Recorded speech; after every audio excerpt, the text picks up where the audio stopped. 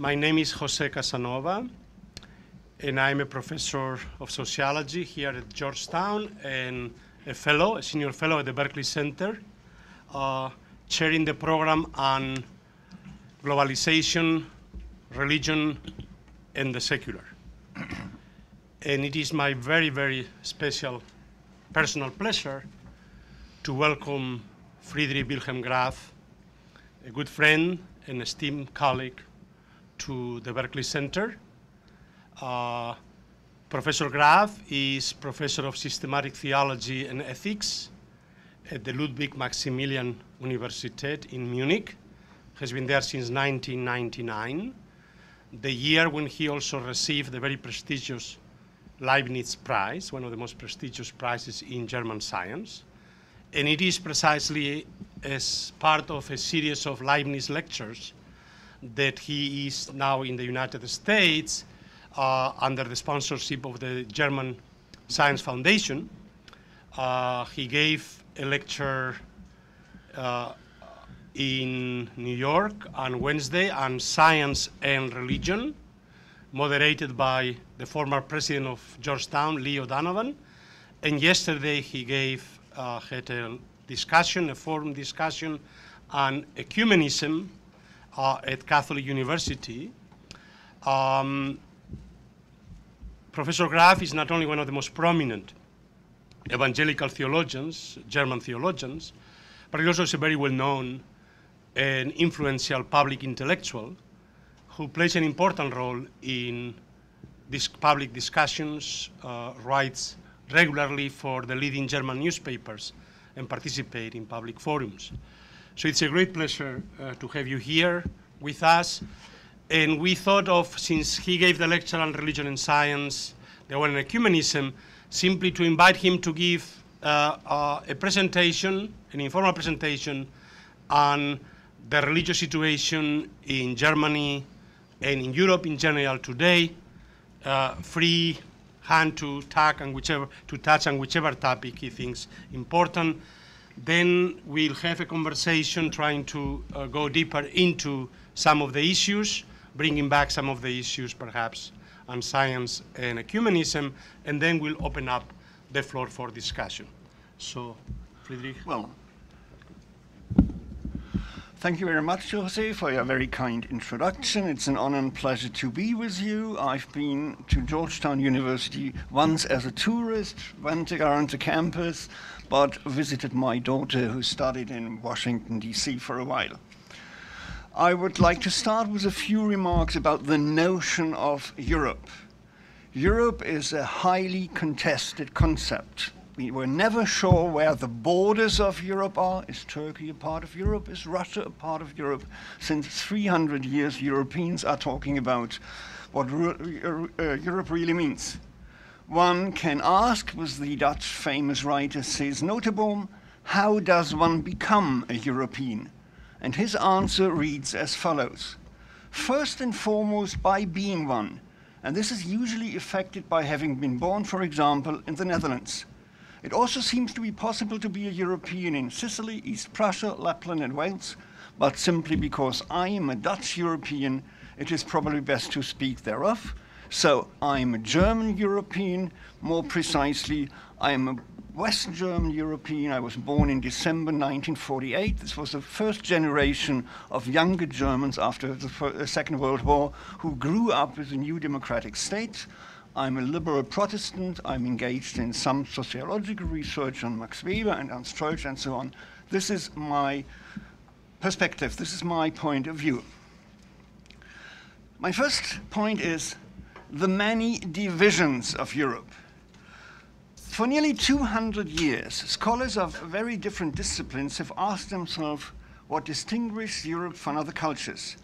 How can it be explained that Europe became the leading, globally dominant, expansive culture and civilization up until the early 20th century when the Americans took over? The decisive answer is Europe's specific political, technological, and scientific dynamic is the consequence of productive tensions. Europe has always been a continent of extremely great elementary differences. But aren't we all familiar with statements claiming that Europe is dominated by something like a common Christian culture, that Europe embodies the christliche Abendland, Christian Occident, and so on?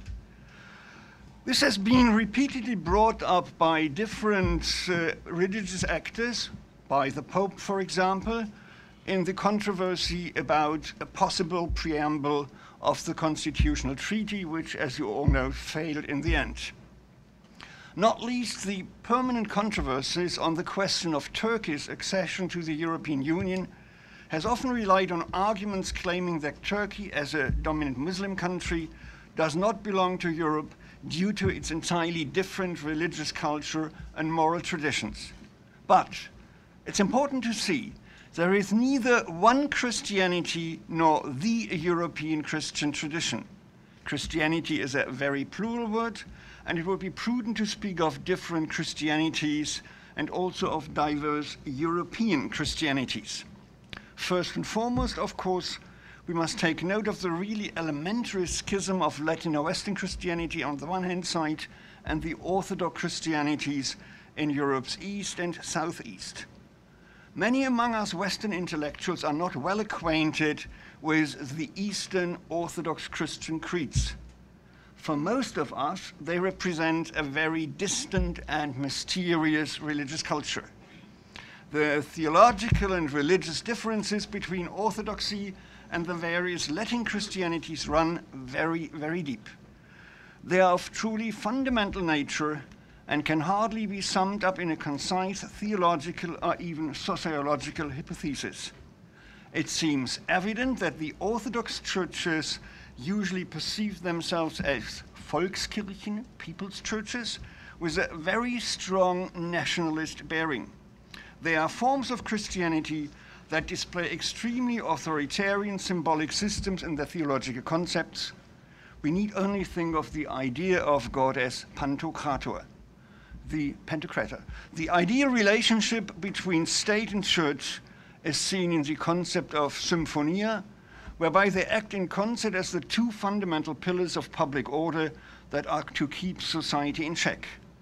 The different Orthodox Christianities are churches without homegrown traditions of Enlightenment. Modern liberal views on freedom and liberty are, with very few exceptions, rather alien to them, even in the current day and age. This could be shown in detail. I don't want to go into details, don't worry. This could be shown in detail by looking at the so-called social doctrine of the Russian Orthodox Church from the year 2000. This document rejects the concept of human rights anterior to the state, as well as the idea that other religious communities in Russia should be granted the same legal protection as the Orthodox Church. That's an important topic for your work because you're working on religious freedom a lot in this center, I know. Neither the principle of free citizens nor the idea of a relatively autonomous civil society can be based on this type of theology. Any criticism, for example, of Russia's relatively weak civil society cannot avoid taking into account the Russian Orthodox Church and its, in my view, very authoritarian theology. The Orthodox state church plays an important role in the authoritarian reshaping of the political system. Within Latin Western Christianity, however, we have been confronted with a deeply influential division between Roman Catholic Christianity and the different Protestant Christianities.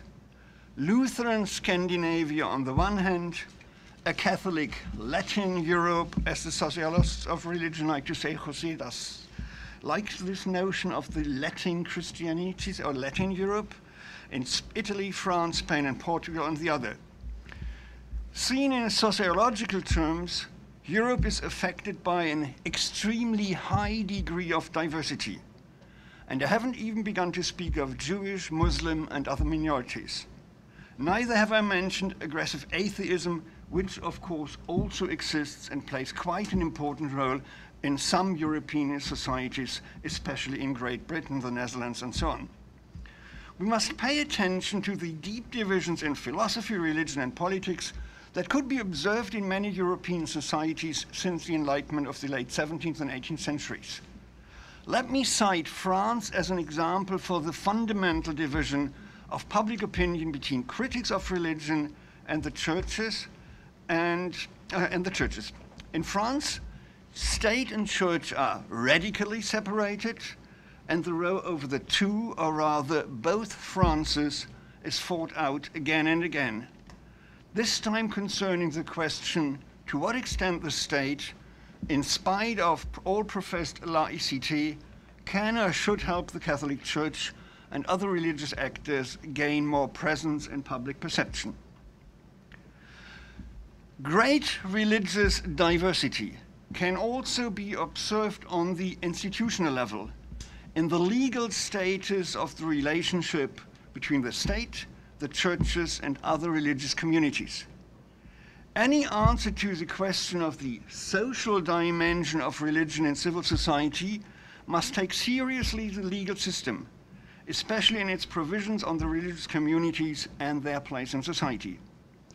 Most European countries maintain secular states with constitutional guarantees protecting the freedom of religion for both individuals and groups such as the churches, Jewish communities, and so on.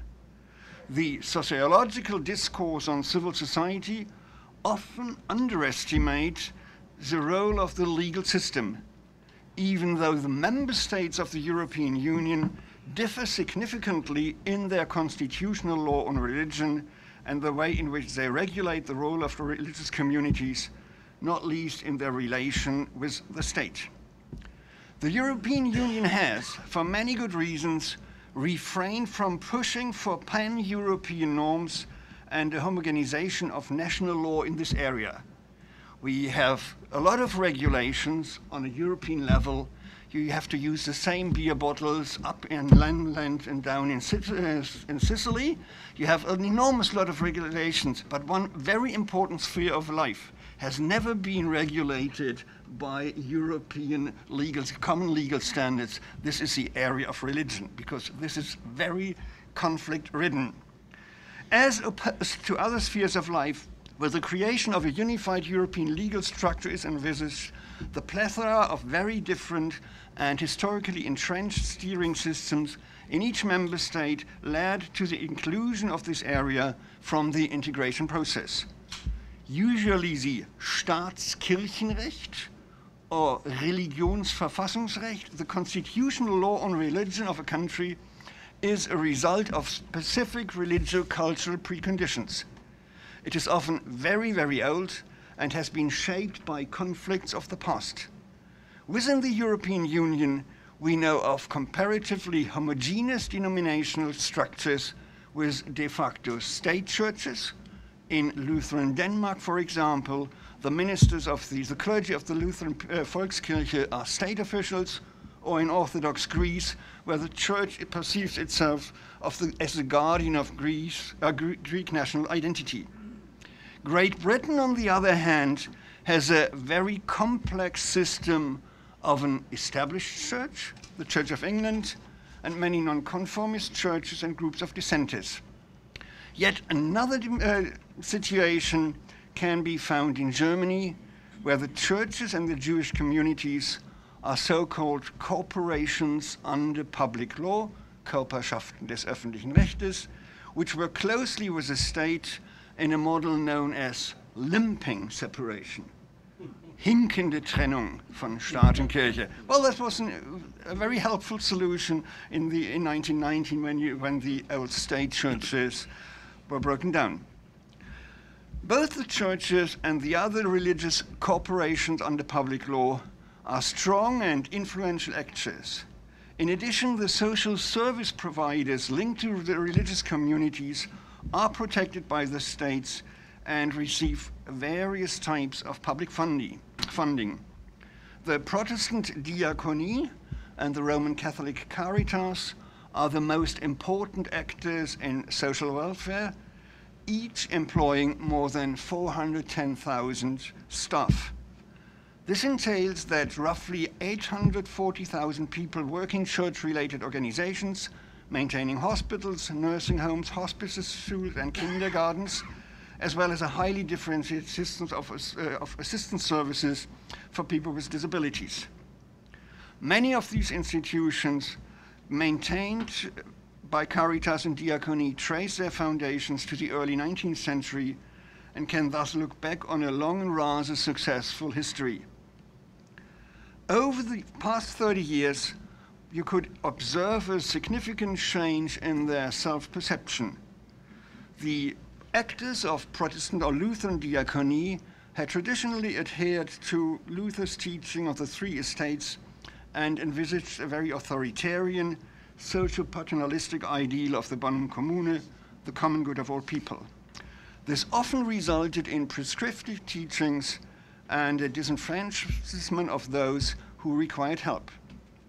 Not least due to the growing competition from private, secular, and profit-oriented suppliers of social services who attempt to earn money by employing new concepts of care, many actors in Caritas and Diaconie have undergone fundamental changes. More and more frequently, they perceive themselves as enterprises that need to remain profitable in order to develop better, more innovative products. Okay, the point is important. Why? The German public perceives these organizations with great favor, and their reputation is, in any case, much better than that of the two great churches itself. This is an example relating to the differences in religious circumstances in Europe. General statements on the secularization of Europe, which you can find, as you all know, in American discourse about Europe quite often, general statements on the secularization of Europe cannot live up to this diversity. Can we really call a society secular when roughly 1.2 million people work for the churches and church-related welfare organizations? I do not wish to continue with this list of examples, but I want to emphasize the following. Even if we assume that many European societies are relatively strongly secularized, and even if the bond between the people and the traditional religious communities is weakening, religion in general and Christian denominations in particular remain in all European or most European societies important cultural factors and societal forces. All European societies face the challenge of a new kind of religious pluralism as a result of human migration. They attempt to overcome these challenges within the framework of their own legal standards, which actually brings very different conflicts in France and from Germany and so on. In Germany, for example, we are currently betting on the self-organization of the Muslim communities, a type of churchification of Islam, in order to grant them the same legal status as the churches, namely that of cooperation under public law. The issue of religious pluralism also demonstrates the high degree of diversity within Europe. You can often read, especially in the American press, that 17 million Muslims now live in the European Union. However, in my view, this is a very careless and unhelpful mode of speaking. Why? For what do Algerians and Moroccans in France have really in common with Turks from Anatolia in Berlin-Kreuzberg? Are the Pakistanis in Birmingham really the same kind of Muslim as the Indonesians in Amsterdam? There are, in my view, no religions or denominations. Instead, upon a closer examination, we can find a very colorful patchwork of many small religious environments, but in all European societies, we have great difficulties both in adequately comprehending this diversity and in addressing it politically. Well, I stop here. Thank you for your attention, and I'm looking forward to José's comments. Well, no, thank you very much for this wonderful overview of the very, very complex map, religious map and situation in Europe. I would like to simply probe a bit further into a few issues that you have touched upon. It was very good that you brought orthodoxy. And let me precise, it was this religious pluralism that creates the challenge of ecumenism, both Christian ecumenism, right, Protestant, Catholic, and Orthodox, but also Abrahamic ecumenism, Christian, Jewish, Muslim. I'm raising this question to what is the status or the situation of ecumenism today, when Karol Wojtyla, the Polish Pope, was elected. He viewed it as a providential call to establish ecumenical dialogue with the Orthodox churches. I'm the first Slavic Pope. My task is to establish precisely this ecumenical dialogue. When the first German cardinal after Luther was chosen Pope, I thought that Cardinal Ratzinger will also see this election as a way of establishing ecumenical dialogue with the Protestant churches. What has happened it seems that somehow the ecumenical dialogue between Protestants and Catholics was actually better before, let's say, 10 years ago than today. So what is happening to ecumenism in general in Europe, Christian ecumenism, and ecumenism particularly in Germany? I mean, as an evangelical professor in Catholic Bavaria, then you have a chance to get into this kind of conversations quite often. Well, 30% of all people living in Munich are Protestants. I know you feel comfortable in Munich, I know. You even rejected great appointments in Humboldt and the Wissenschaftskolleg in Göttingen, so I know that. Okay, okay, no. Well, my answer would be try to differentiate the concept of ecumenism. Both churches in Germany have an interest in cooperation, and if they do things together, their political influence is much more effective than if they don't cooperate. I would call this political ecumenism. And again, ecumenism has been an important part in the history of the Federal Republic. Why? Germany has been a society which experienced a lot of class struggle and a lot of culture wars. So after 1945, in building the new democratic state, you had a clear agenda. No more class struggle, but soziale Marktwirtschaft.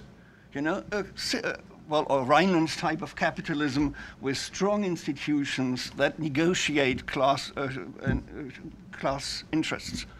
And you had the idea, no more culture wars between Catholics and Protestants. So this ecumene in Germany had always a very strong political impact. Now the system is quite stable.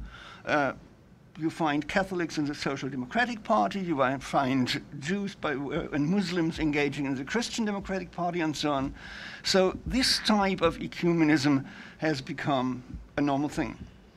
And you find a type of quotidian ecumenism. Catholics going to Protestant churches, Protestants going to Catholic churches. Religion has become optional. Something very, very different is happening on the institutional level. You have some theological functionaries who are writing beautiful papers about consensus, but this doesn't change anything. So you disappoint people. And the Pope himself, he has always been very much interested in dogmatical questions. He would prefer to talk to Orthodox bishops, to the Orthodox churches, to find common ground on questions like the offices in the churches, church structures, authority in the church, and so on. He still has the notion that most Protestant churches are not real churches, at best something like communities with some church elements in it, yeah? Kirchliche Gemeinschaften. And this Pope, well, when I was a young man, I studied with him, I have to say.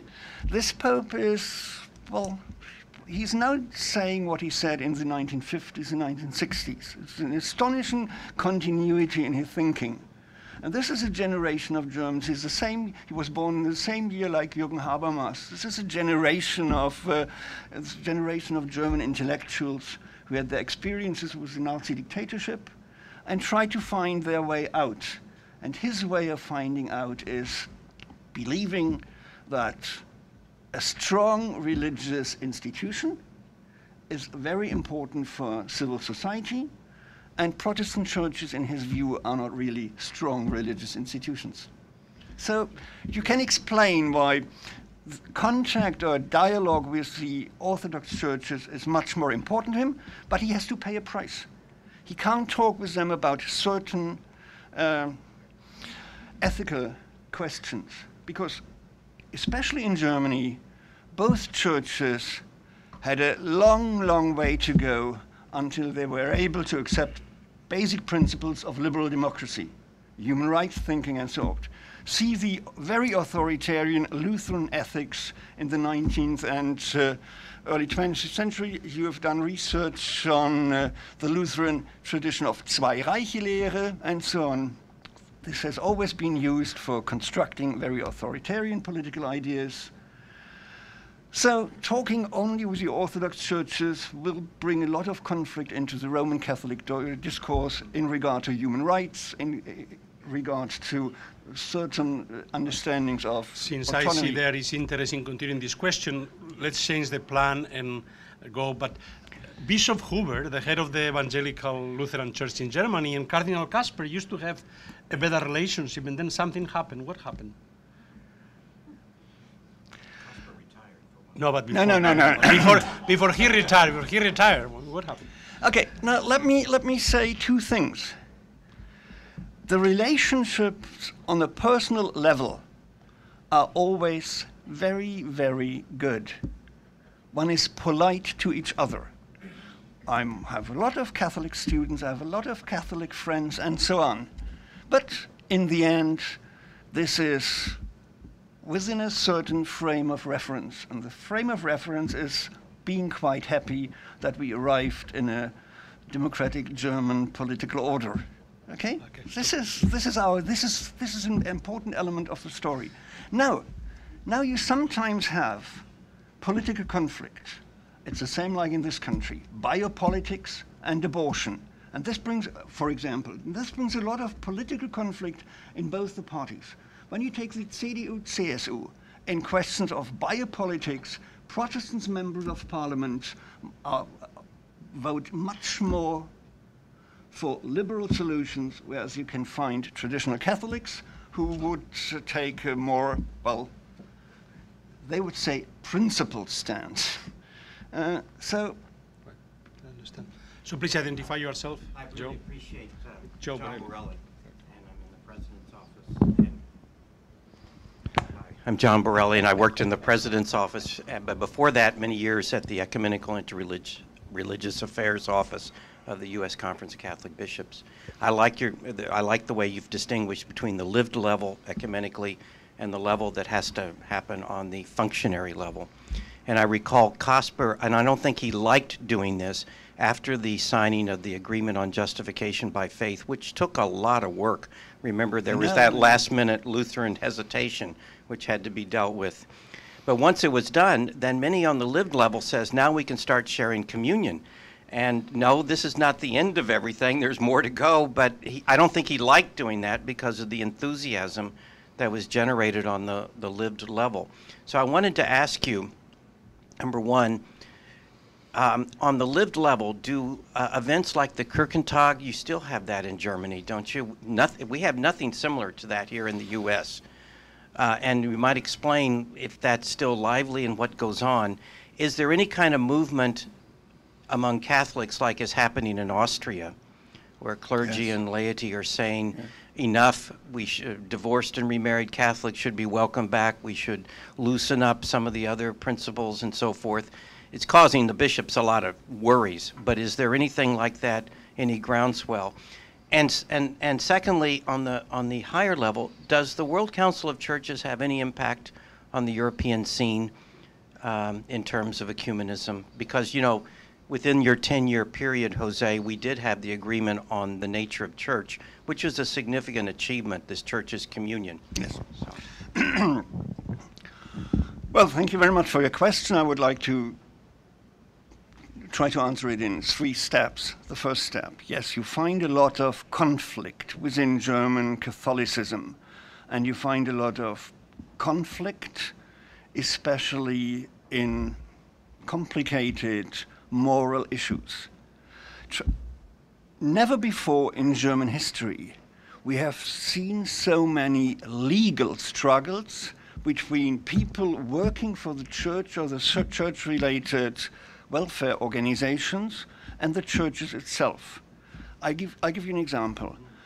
The German Arbeitsrecht, allowed the churches to kick out people when they did not really, in their lifestyles, kept to the moral teaching of the churches.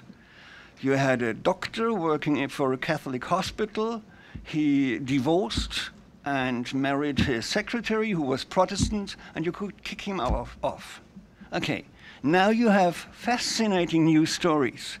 There is a young Catholic doctor, and he is getting engaged in civil partnership with another young man.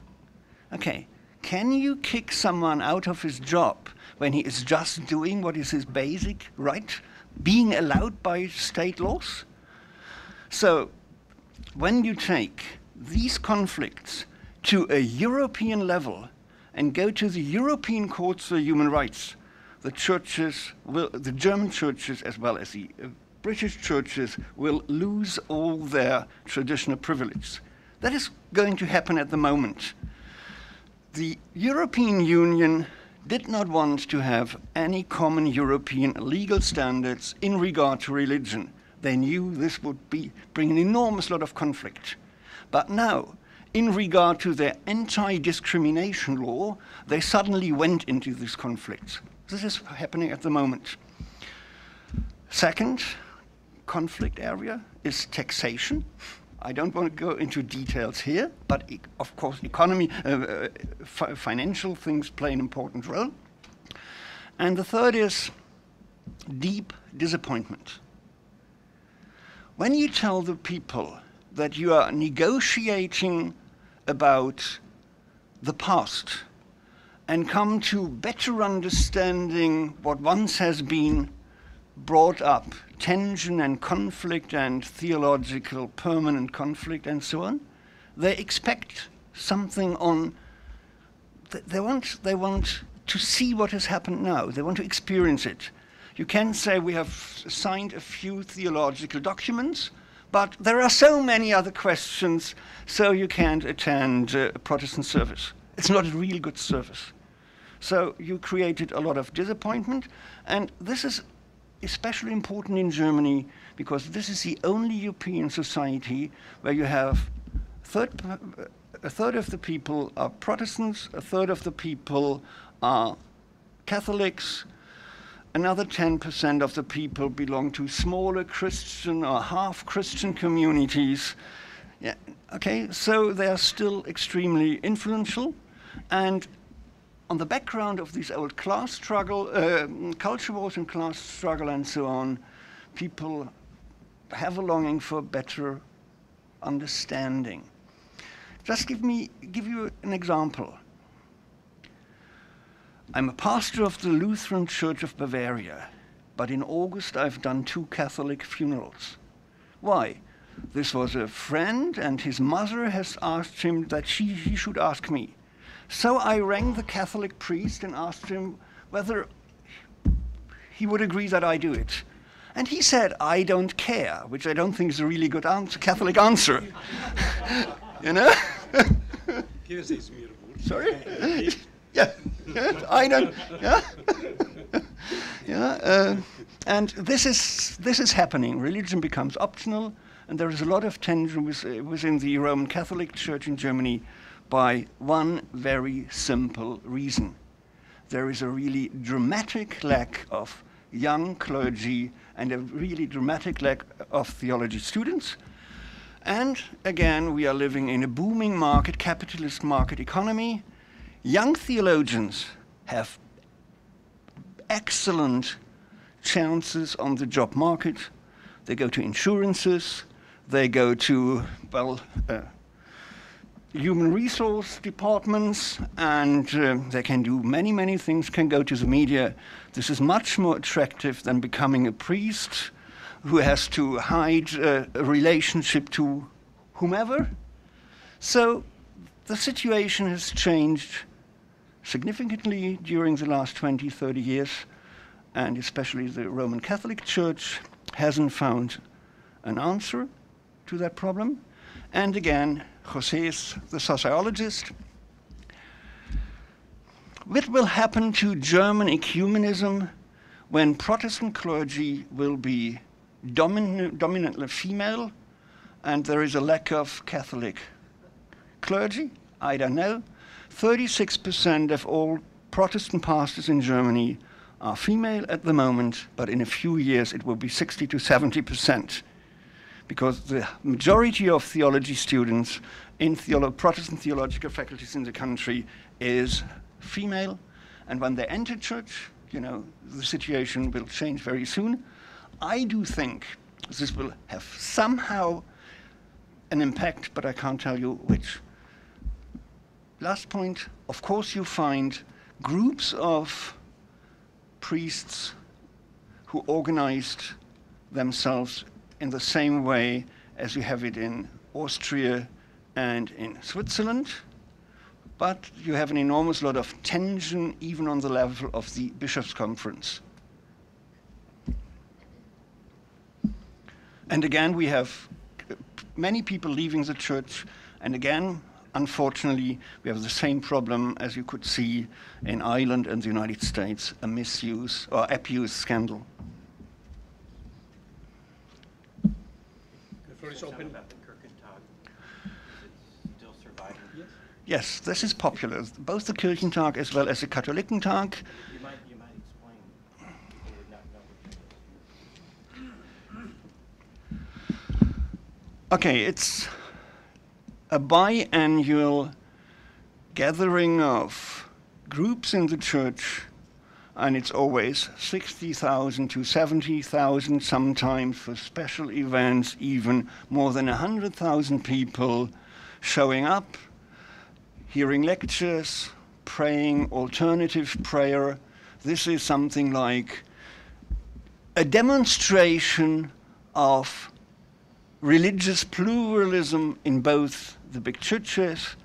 You find groups being organized in keeping up sensibilities for the, as they call it, integrity of creation, closely linked to the Green Party and its milieu. You find people there who are engaged in many other grassroots activities. This is a marketplace, but a politically important marketplace. No influential German politician would miss to go to a Katholikentag or a Kirchentag, because it's like a stage where you can present your own ideas. And again, part of the very complicated situation, a very differentiated situation, is the fact that, of course, in Eastern Germany, the religious conditions or the religious landscape is very, very different from the former West Germany. East Germany is the only European society, most people do not remember this, is the only European society that has experienced both totalitarian dictatorships of the 20th century. They had Nazi and National Socialism, and then they had more than 40 years communism, with the astonishing fact that a third of the members of the Communist Party in East Germany, the SED, had formerly been members of the Nazi Party. You know? Yes, that's astonishingly. And it had already a long history of secularization under Prussia. And they had, and so it's a story of its own. Yes, please. So, how is the religious situation? How is Eastern Germany, the former Eastern Germany, how is that religiously different from former West Germany? Or maybe I'm just not understanding what you're saying. Okay, sorry. Look, the wall was built in 1961. Before the wall was built, people could leave East Germany and go to the western parts of the country. 4.9 million people did so. This was mainly the middle classes, the Protestant middle classes. So before 1961, a lot of Protestant church members went to the West. Again, the GDR, Communist Germany, had a very repressive policy in regard to the churches. So again, many people left the church because they wanted to have a normal career in politics and in universities and so on. So it's, you find cities or places in Eastern Germany where there is just 10% of the population still a member of a Christian church. But this does not mean I would not like to talk about secularization. Why? At the same time, you find people who are longing to bring their children, to take their children to Christian schools. Christian schools are booming in the East. And specific places, important places of cultural memory, of political memory, are very, very attractive to people who are not members of the churches. I take the most famous example, the Frauenkirche in Dresden, which was destroyed at the end of the war, as you all know. It was rebuilt after the unification of the country, and it's a booming religious place. 10 services overcrowded, Sunday by Sunday. A lot of tourists. Well, yes. Not local. Jose, Yeah, no, it's tourists, it's locals, it's... I think that, well, first, East Germany is the only society in Europe in which a majority of the population declare themselves atheist. A majority, 51% the last. And it's a society post-Soviet that has had no religious revival in a strong sense. Of course, there are those elements of symbolic reconstruction of memories. But the chain of memory is so broken Yes. that among youth, they have no relationship whatsoever to Christian culture, to the most elementary. And again, Jose, I do agree, but most young people, and many young people from the East, go west or go south because they can make much more money, you know. But, okay. Yes. Could you comment on how Angela Merkel's upbringing as the daughter of a clergyman has shaped her worldview, and specifically in what ways does it manifest itself in German politics towards various religious sects?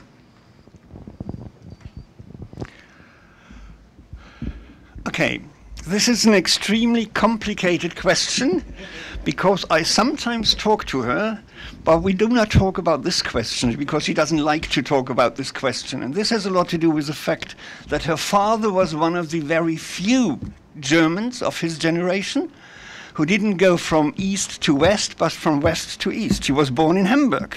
And it was by the religious and political convictions of her father. He thought that the other Germany, the socialist or communist Germany, would in the long run be the better society. He was organized in a group of Protestant pastors in Berlin, Weißenseer Kreis, who were strongly pro-socialist.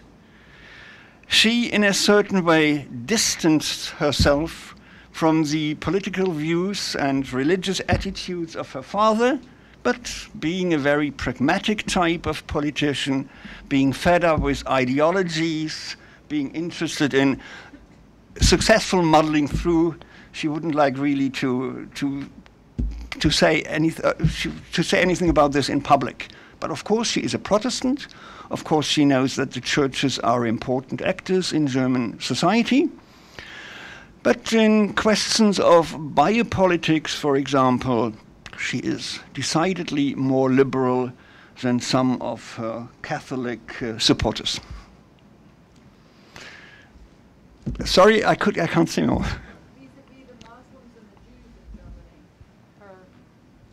Okay, the German society, Germans were not really able to accept that Germany is an immigrant society for a long time. For a long time, we had the belief that those people who came to seek jobs and so on would leave the country somehow. This was very naive. But since the late 90s, there is a great political consensus between the Social Democrats, the Greens, the Liberals, and the CDU, CSU that immigration is an extremely important topic. We are trying to negotiate the complicated legal situation in regard to those pious people who do not organize themselves. Let me give you an example. We are just building up 4 faculties for Islamic theology in the German university system because we do want that German Muslim clergy is educated or trained in the German university system. We would not like them. I was a member of a council who organized things like this. Traditionally, they were sent by the Turkish government or came from Cairo and so on. And this is not a good idea in the long run. They don't speak German. They don't know German custom. They don't know certain standards of negotiating things.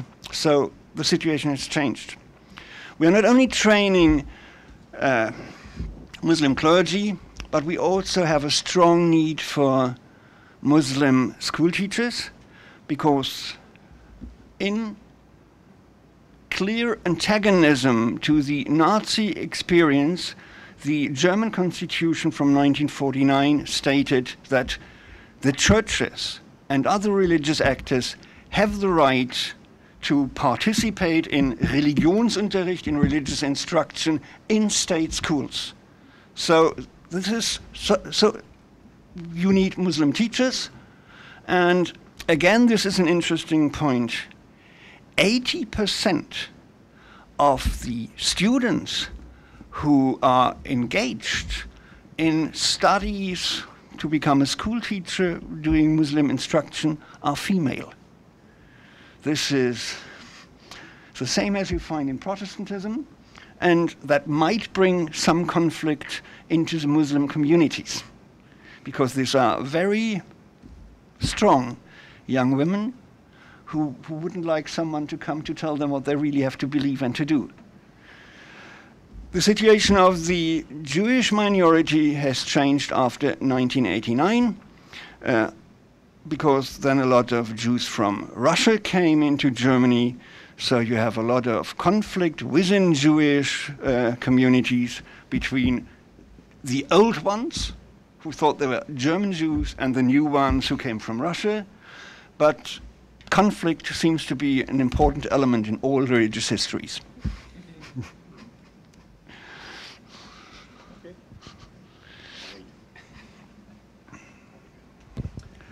Yeah, Kevin Fitzgerald, Department of Oncology, and also the Center for Clinical Bioethics up at the Medical Center.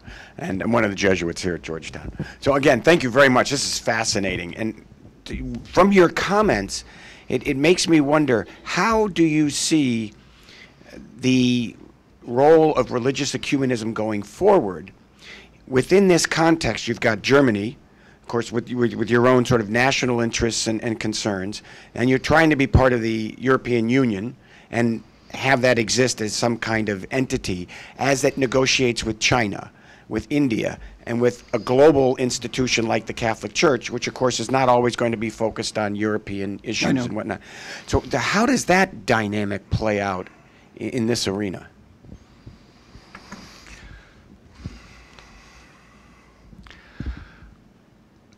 It's an extremely fascinating and good question, but an extremely difficult one. There is no European church policy. You find a European Conference of Catholic Bishops.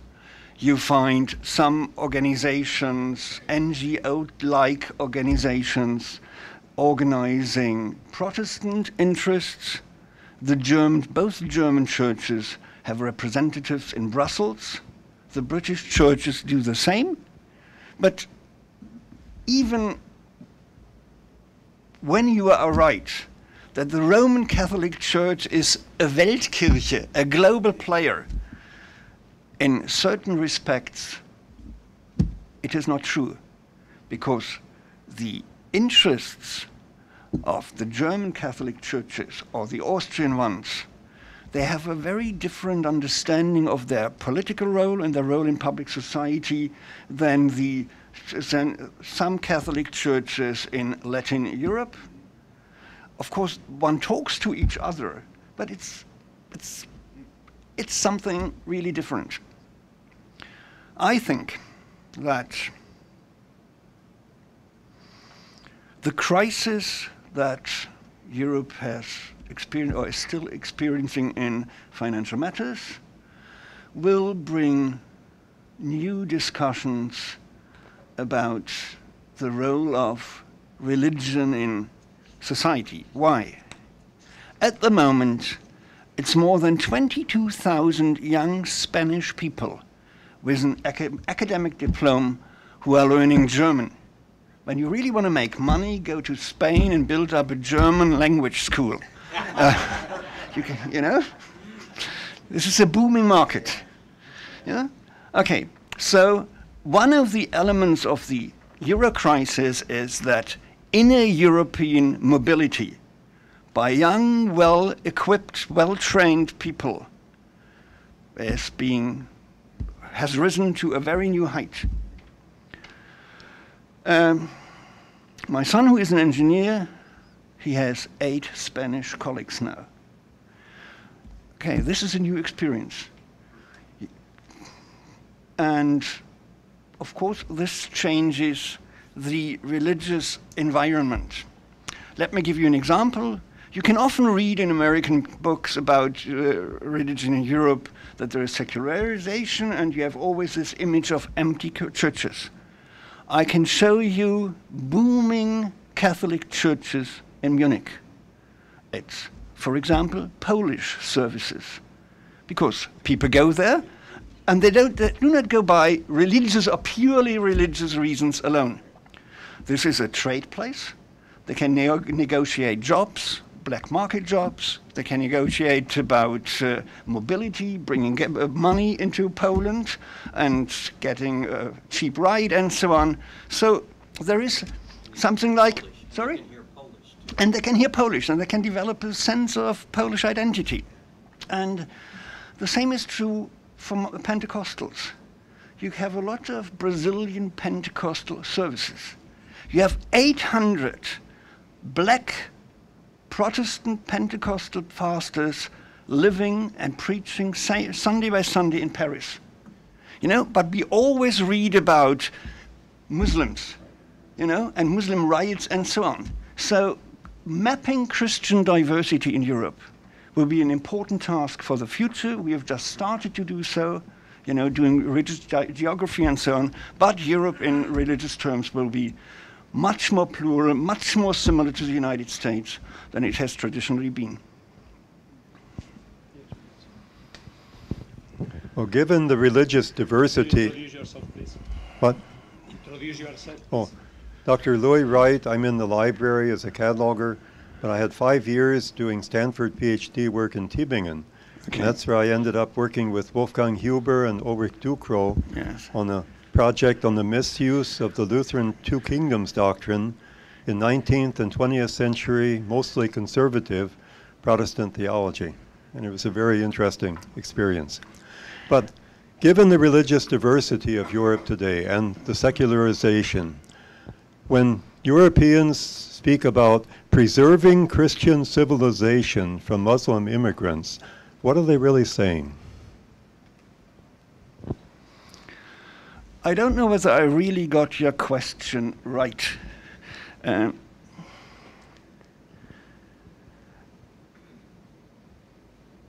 Many immigrants, many migrants who came into European societies accepted that they came into societies there is something like, which are strongly influenced by something that I would call a Christian basic culture. You have Christian holidays. I've never met any Muslim who rejected to receive Weihnachtsgeld in December by religious reasons. Okay, that's part of our German corporate culture, that people in December get more money than they get in the rest of the year. Okay, of course they would accept this. Why shouldn't they? Of course they would accept that there is Easter holiday and so on. That's not the point. The important point is the same legal status, which they are granted under certain conditions, speaking the language and so on. And the second is a lot of conflict in regard to fundamental moral orders. I just met a man in New York who has written his who had written his PhD about gay Turks in Berlin. You know, this is an interesting Turkish young gay man in Berlin.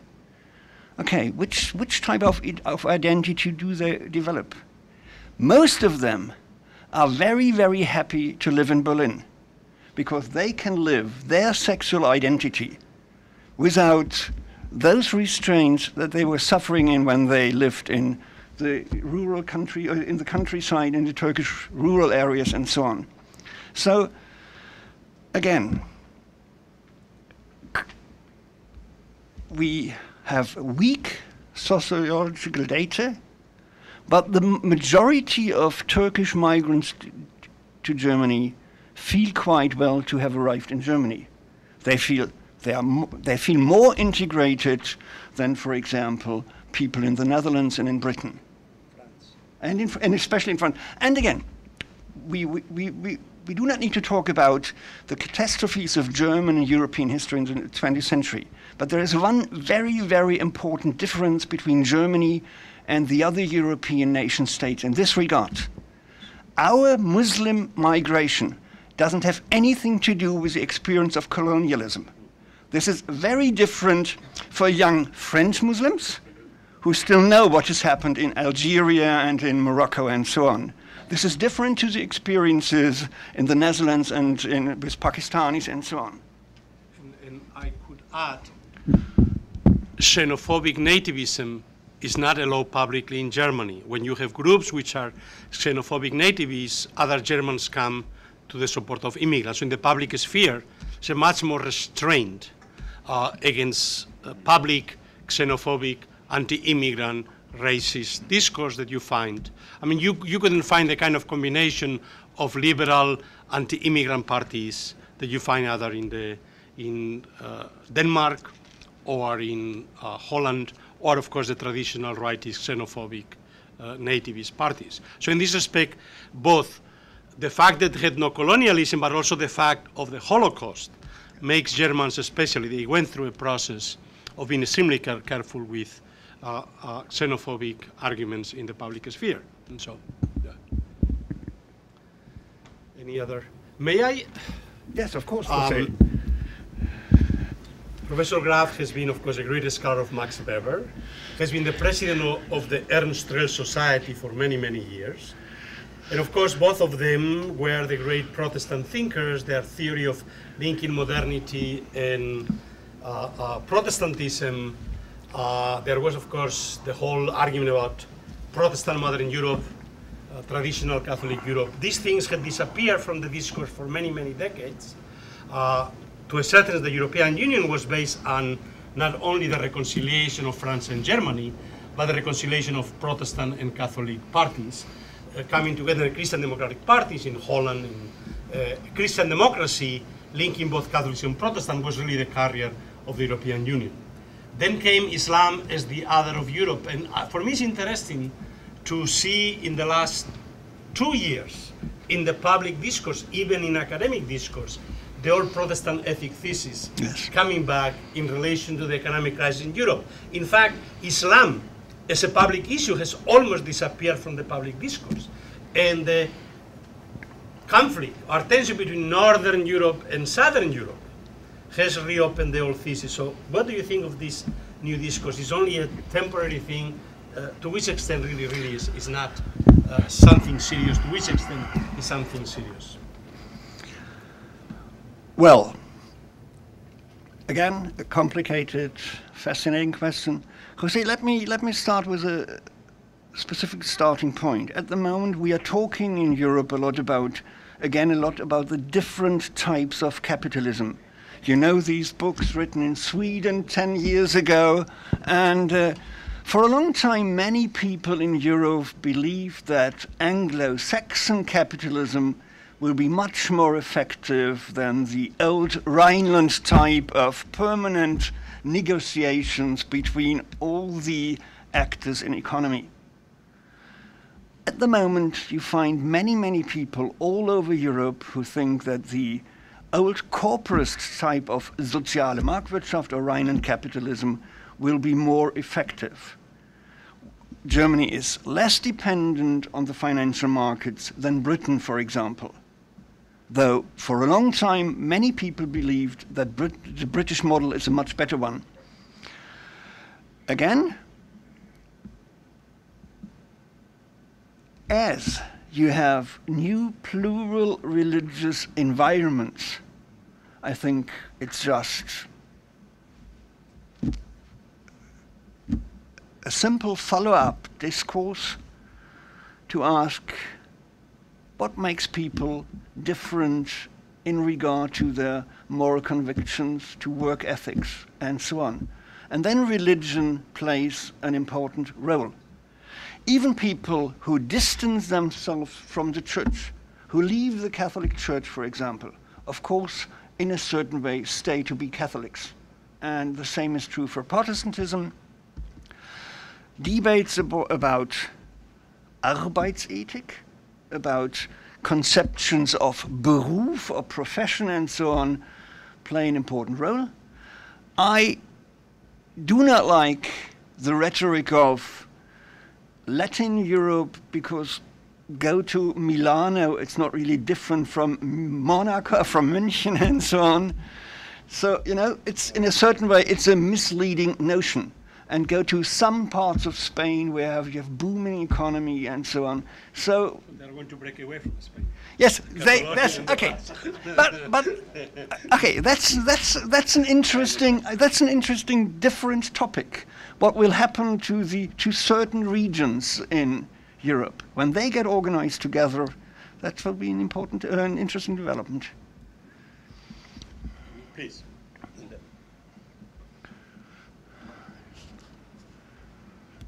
Please introduce yourself.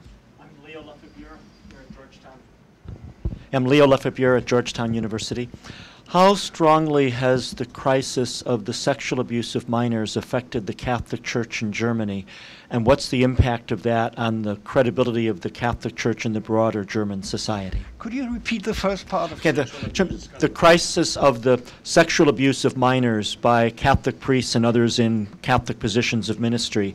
How strongly has that affected the Catholic Church in Germany, its credibility, its standing within the broader German society? Okay. I'm not an anti-Catholic, I have to say, but I have to give you two extremely, well, bad dates. 89% of all Germans believe that the ADAC, that's the German, well, car drivers support organization. Sorry? It's the AAA. It's AAA. It's a German AAA. Yes, it's more serious because Germans take driving cars very seriously. Okay. Even more than America. Okay. 89% of all Germans say that this is a trustworthy organization.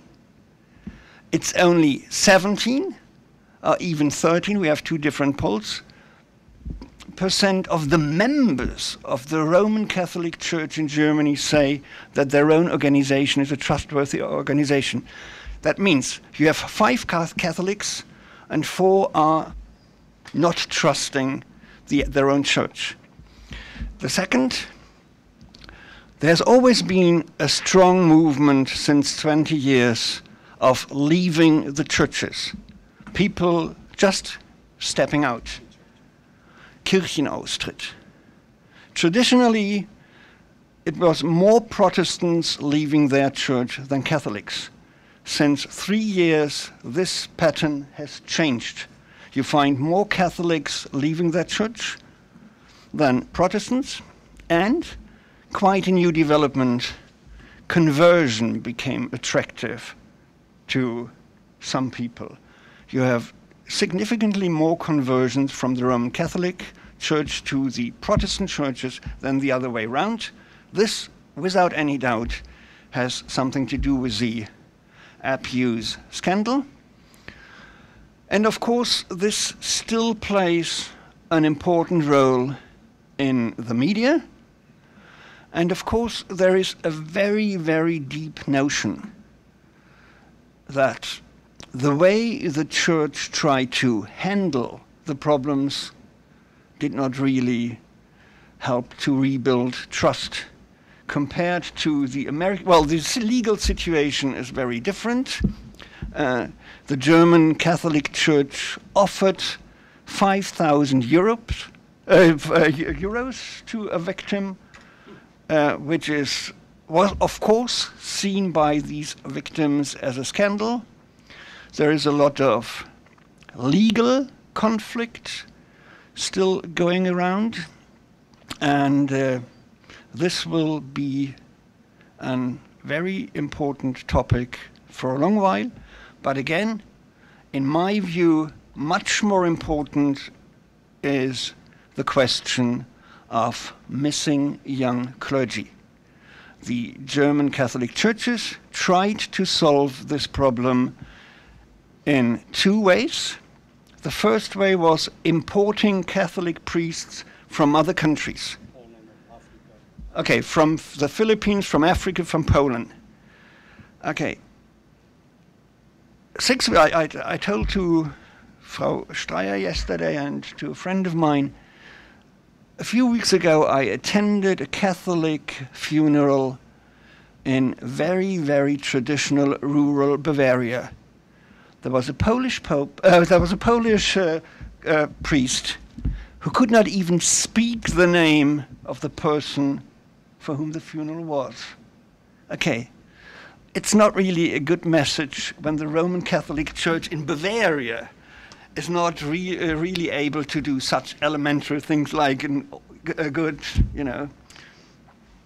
funeral service. Again, I think this in the long run is much more important than the abuse scandal. They are missing educated, well-trained young priests. And now they create, this is their second strategy, now they create Pfarrverbünde, association of parishes and so on. But this means that the social distance between clergy and lay people will grow again. If it's the same related, please, because that is, okay, so please, it's a follow-up question related to this too. And then we have a you have also. This is a very quick question. In the United States, both the Catholic Church and Protestant churches are having trouble with numbers of ministerial students. So it's very hard for Protestant churches to find pastors, especially in rural environments. The numbers of seminary students have been declining. So one thought was, well, even if the Roman Catholic Church allowed the ordination of women, in the long term, many of the Protestant churches with women as ministers are still experiencing a problem. Is this true in Germany in terms of ministerial candidates for the Protestant churches? No, it's not true at the moment. It may be true in a few years, but at the moment we still have enough female students who want to become a Protestant pastor. So, but I must say, there is a lot of brain drain. Being a good theologian, you can do so many things. The churches for a long time believed that those who study theology will one day be working in the church. And this is no more the case. They can do so many other things. Okay. I'm Gene Rice. I'm a senior scholar at the Association of American Colleges and Universities here in Washington. As you talk about what's happening in Germany, I was wondering if Bonhoeffer's religionless Christianity is resonating. Are you getting house churches where you don't have clergy, where you do have people that are getting together? Actually, it's even taking place in China. And is this a new kind of movement? And is Bonhoeffer seen as a key player there? Well, Bonhoeffer, of course, is a very, very important person in the Protestant cultural and religious memory. You find thousands of Dietrich Bonhoeffer Kirchen all over the country. You find you have a political agenda where remembering those who opposed National Socialism play an important role. But he is a fascinating person, and he is an interesting theologian, but his analysis of religionsloses Christentum, I don't believe that they are really to the point. Why? The same time people are stepping out of the church, many of them engage in very, well, interesting religious practices. You have a market, a booming market for alternative spirituality. And you do not have it outside the churches only, you have it inside the churches. Go to Jesuits, I know I'm naughty now.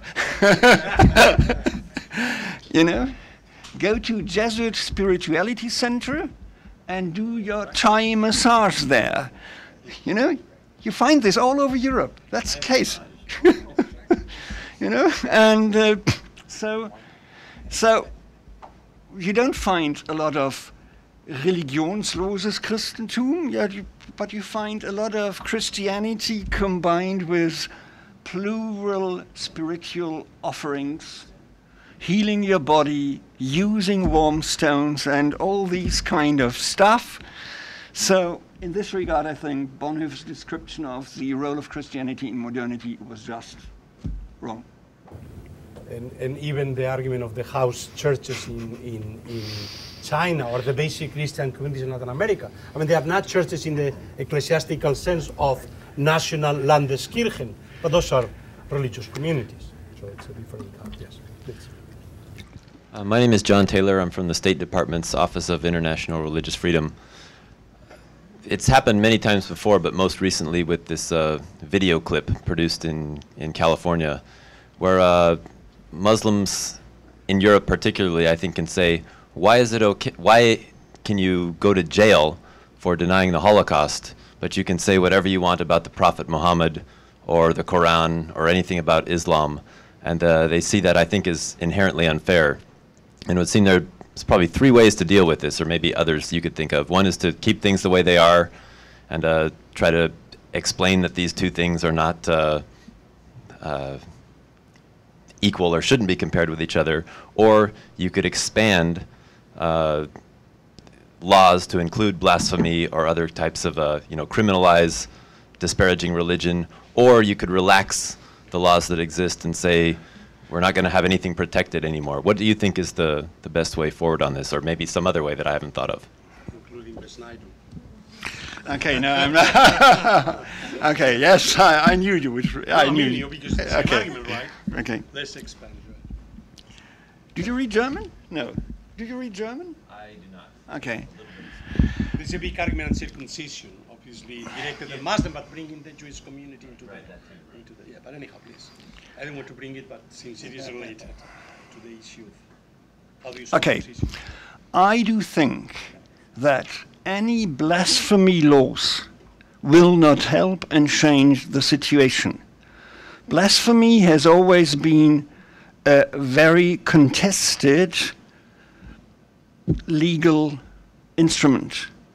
I've published an article in the Swiss daily newspaper Neue Zürcher Zeitung, where I try to show that definitions of blasphemy always have a specific cultural and societal context. There was a famous German philosopher called Immanuel Kant, and he tried to show that... Famous? Sorry? What did he say? No, was he famous? And who tried to show that the idea that one can offend God is extremely contradictory. So in a German encyclopedia of the early 19th century, you can read the sentence, God cannot be offended, therefore blasphemy laws have no content. Okay, later in the 19th century, German legal experts thought a lot about religious emotions. Okay, religious emotions are similar to aesthetic emotions. I sometimes meet people in public who are dressed that my aesthetic emotions are violated. Can I expect the liberal state to protect my aesthetic emotions? They are different from other people's aesthetic emotions. One just has to look around, you know, go to New York City or so, okay. This is part of modern society. And any idea of protecting religious emotions by new blasphemy laws will not bring more societal peace, but will bring a lot of new conflict. It's my view, it's counterproductive. And I think one can explain young German citizens with a Muslim or especially Turkish background that the topic of the Holocaust is extremely important for the collective memory and political identity of the democratic German nation state. Why? José already mentioned this. There was a very strong, extremely fundamental political consensus in Western Germany. Never again Nazism. This is part of our political DNA. You know, never again what we have experienced, and the other Europeans with us. So the laws that are banning to show Nazi signs in public and so on, they are part of our overlapping consensus, and I think that young migrants coming to Germany will accept this. But of course, I know that some people really feel offended, and of course I don't like Protestant pastors in the southern parts of the United States to do those stupid things, but many stupid things happen in open societies. I will add the final question, but two more questions very quickly we'll gather. But I just want to remind ourselves when the German Pope was willing to let back into the Catholic Church Holocaust denier Bishop Williamson from the Pius X Society, the German Chancellor Merkel, they are to chastise the Pope. So this is a very strong... And he is still on... there are still, you know... Oh, they're still fighting, but... Trials, still a trial going on in Regensburg and so on. So let's gather the two final questions, and then we'll give the final word to... Yes, my name is Hélène Bassinger-Chassot, and I'm a retired theology student professor. When I was in Europe this summer, there was a big ado about banning circumcision in Germany. I think it came out of Berlin. And of course, it was a practice that really infuriated the Muslim and Jewish community. It came out of the idea that it was a violation of the integrity of the child, the newborn or already a grown child. So I don't remember how that was solved, if it was maintained or if they agreed to have a religious exemption for that. But that's an example of new conflicts that arise when you have a multiple religious pluralism. Especially lots of Muslims do continue this practice of circumcision, male circumcision. So how would you address that in the context of Germany? So the final question.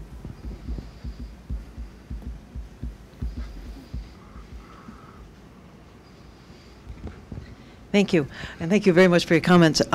I'm Susan Taylor, and I'm with the National Office here in Washington, D.C. of the Church of Scientology, and I've been working on these international religious freedom issues now for probably close to 30 years. You have been talking about the migration of individuals and humans, and also we also have migrations of various religions and introductions of new religious faiths into various countries, including Germany. And in your case, such as the Hare Krishnas, the Jehovah's Witnesses, the Mormons, the Scientologists, etc. And in most cases, these new religious minorities are composed of German citizens who have taken on a new faith.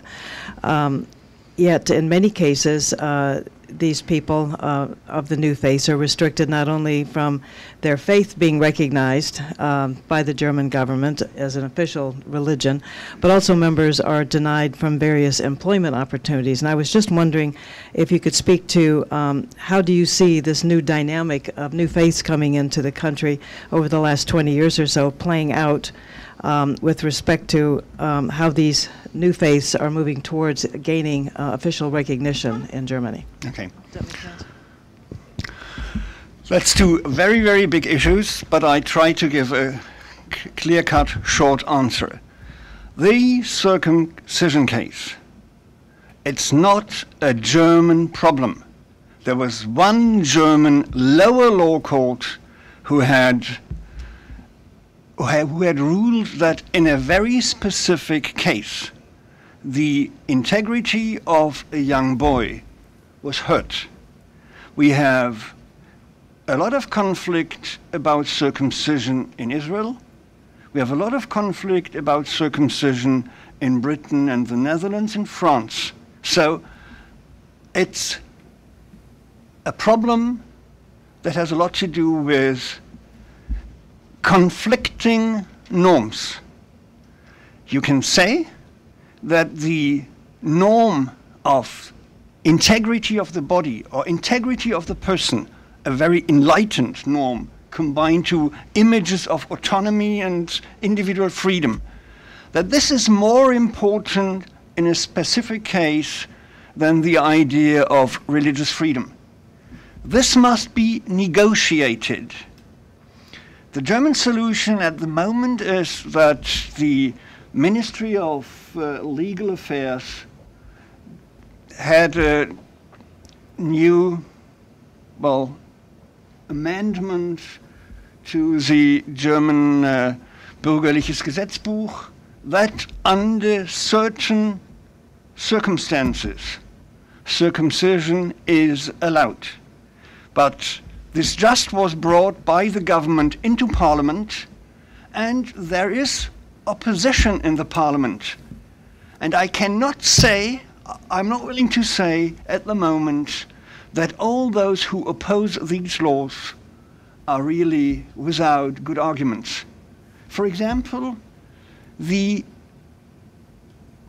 nearly all European, again not German, organizations of pediatrists, Kinderärzte? Pediatricians. Yes? Pediatrists. They say it's really a very complicated matter. So I can describe the situation as I introduced myself as a Protestant liberal. I have quite a lot of Reform Jewish friends, and many of them would say the same about the problem as some very liberal public lawyers would say. So it's in the making. I would prefer not to have a German solution, but to find European solutions. You have special laws for the conflict in some member states of the European Union. You have a special law regarding circumcision in Denmark. You have the same in Sweden. You have the same in Norway. So let's talk about Europe in this respect. Second point, the situation is more complicated than it was because the public sensitivity for misuse and neglecting fundamental human rights has grown in the last 20 or 30 years. This is part actually of the misuse scandal discourse. You know, that we have better images. You are not allowed in Germany, for example, really to treat your children in a way as once our grandparents or grand-grandparents treated their children. Okay, so the situation has changed. And a third very complicated question, there is a basic norm in our constitution that all people are equal in front of the law. It's not easy to ban female circumcision and allow male circumcision. This is what is going on in the legal discourse in Germany, a very differentiated legal discourse at the moment. It's really a complicated matter. Many Reform Jewish communities, they have circumcision in a very symbolized way. They don't do it, but they talk about it, which I think is quite a good solution, a Protestant solution, I know. Okay. Americans, everybody does it. Half of the children at one time were circumcised in every American hospital. Yes, I know. And it's medical discourse as well, and there is difference between the United States and Europe and so on. Okay. Again, an extremely complicated topic. Yes, there is a lot of new faith in Germany. I don't think that I would agree with your description that people are really not respected by the government. There's a special case I know in regard to Scientology. Very special. Bitte? Very special. A very, very special and complicated case. No, I don't think that people are suppressed in their career chances or so. It's, again, part of the fundamental change in religious landscapes. I tell you a story which is crazy, but that's true. There was a group of Austrian law students who were drinking beer one night and had the idea of founding a new religion. They believed, it was a joke, they believed in the great mystery monster. They were drunken when they invented that the great mystery monster is really a very important divine actor. And then they went, as law students, up to the Austrian Constitutional Court, telling that they have certain rights, being oppressed by the Austrian majority of the Austrian people in their fundamental religious rights. They won many of their legal battles. So it's part of the political DNA in Germany that religious freedom is important, but at the same time, you have what I try to explain, these very specific situation that the traditional religious organizations, like the Catholic Church, the Protestant Church, the Jewish communities also, are corporations under public law. Now you have the same for the Seventh-day Adventists. You have the same for smaller Protestant communities like the Baptists and so on. It's a permanent process of legal negotiation. Scientology is a special case. If I may add with an anecdote, a very special case, and I don't understand the obsession with Scientology in France and Germany, both countries, but they are obsessed. I was once invited to be the William James visiting professor in Bayreuth University, which means that for 5 days I was a civil servant of Bayern. I had to, and when you become a civil servant of Bayern, you have to point out that you were never a member of these following 4 categories. A former Nazi or any kind of former organizations link, a former Stasi or Communist East Germany, jihadis or Muslim terrorists, and the 4th category was Scientology.